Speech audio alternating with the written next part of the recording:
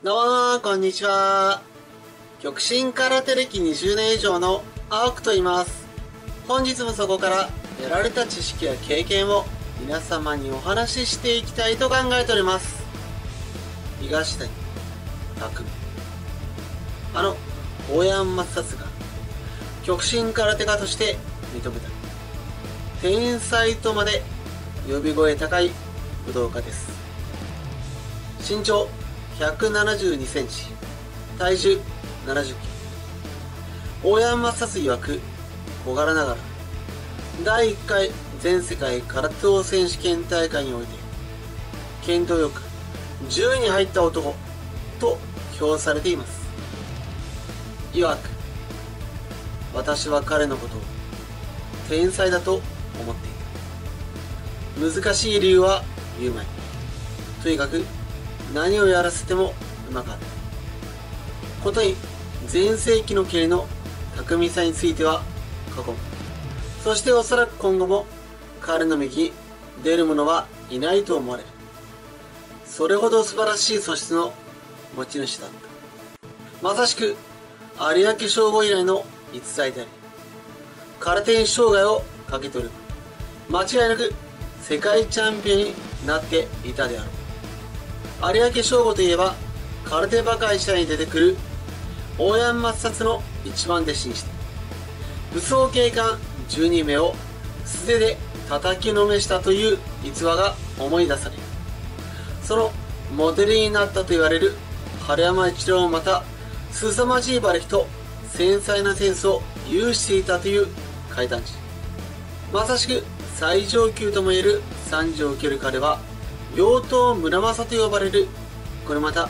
蹴り技の名手大石代悟が本人曰く天狗になっていた頃に入門したとされる。いやー、これはすごい男は入門してきたものだと思いましたね。東谷は右にも左にも運動神経のある男でしたから、こいつにやられないように稽古しよう、頑張ろう、そういう気持ちで稽古したことも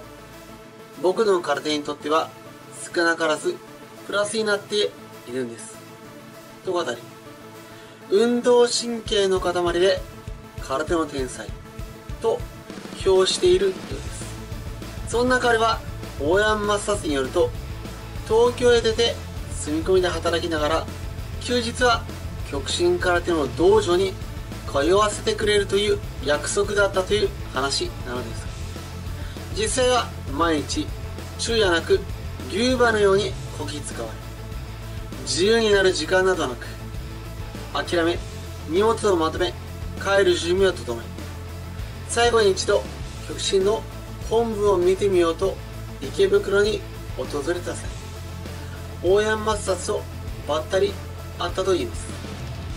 その時の様子を大山倍達はなぜかはっきり覚えているといい。私が、君どうしたんだいと尋ねる。彼は、僕極真空手が学びたかったんですとかっこくれている。軽減に思った私が他に言いようがなく、ほうとだけ言うと、東谷は、だけど僕と涙を流しながら咳を切ったように喋り始めた。一切の事情を聞き終わった私が、ならば君、内弟子になったらいいじゃないか。すると東谷は急に目を輝かせて、本当ですか？もちろん、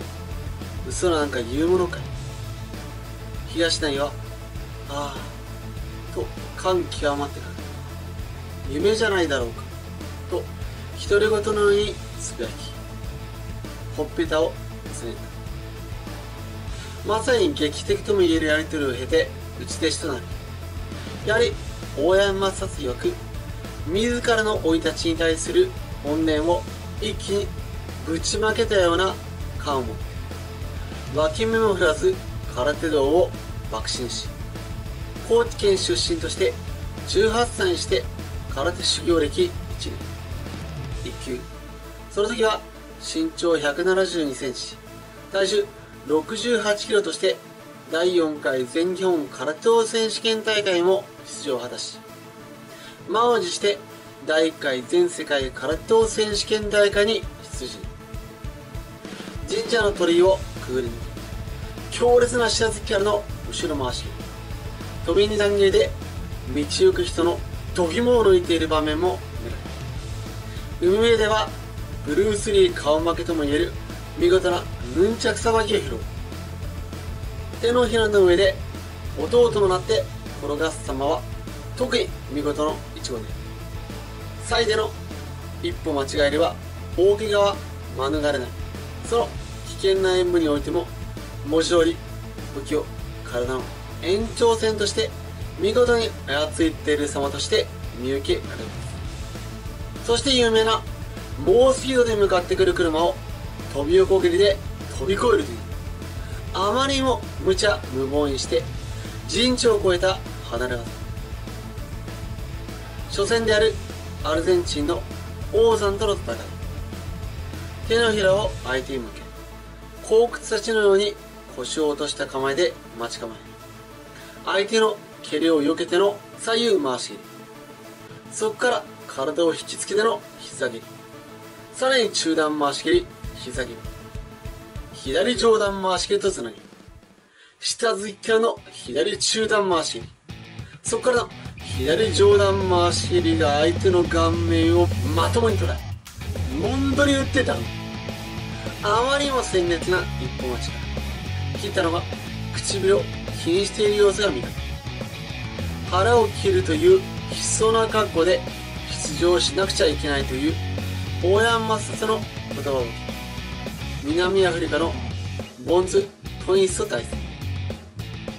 じりじりと前をつく前蹴りを見切り、蹴りを次々と敵影にさばき、左右回し蹴りの雨あられ、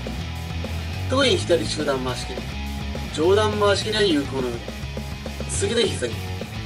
まるで台風のような勢いで相手をひっくり返す。見事な手刀で板を叩き割り、3回戦スイスのトマッソーに低い構えからの右中段突き、左上段回し蹴りという鮮やかなる対角線上のコンビネーション、さらに高い左上段回し蹴りから右足掛けという空手家らしい見事な妙技、さらに後ろ蹴りからの前蹴りでボディを効かせて完勝し、そして迎えるは最強最大の難敵であるアメリカのチャールズ・マーチ。大足とさえ歌われる。身長190センチ、体重107キロにして空に舞うその見姿、120キロの相手を一撃で倒すその切り、そして無双の正拳突きにより極真史上最強の一人にも挙げられる男。さすがに東谷匠のこの難敵を相手に待つことはせず、自ら打って出て、しかしそれを見事になされて返し技を食らってしまいます。身長としては10センチ、体重としては40キロ近くの差。正拳突きが腹を貫き、飛び込んでのかかと蹴りが顔面をかすめ、今までとは違い華麗なるステップを刻む。しかし後ろ回し蹴りに正拳突きを合わせられて、その場で1回転させられてしまいます。その後投げを返して一矢報いますが、チャールズ・マーチンには極真日本の秘密兵器、下段回し蹴りがその鮮やかなるジャンプによってかわされてしまい、飛び後ろ蹴りが交錯し、互いにもつれて倒れない華麗なる二段変則蹴り、そこからの対角線上の攻撃も正拳突きを合わせる。場外にまで出され、必死に戦い抜いたものの判定4対1で敗北。そのようにして冒頭に述べた通りの大山倍達絶賛の若干21歳にしての世界大会10位という異例の順位を獲得するに至りました。その後は彼が兄のように慕っていたとされる大山泰彦の渡米を涙で見送り、自身もヨーロッパへの武者修行に出立。その後、一度の全日本大会出場を経て、自らが理想とする武道の追求に勤しんだといいます。世にジェット機ボーイと歌われた東谷拓実。その天才の妙技はいつまでも私の胸を掴んで離すことはありません。私は引き続き天才的な華麗なる戦いで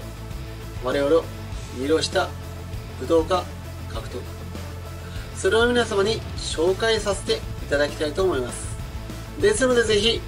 高評価、皆様のご意見の方よろしくお願いいたします。本日もご視聴いただき誠にありがとうございます。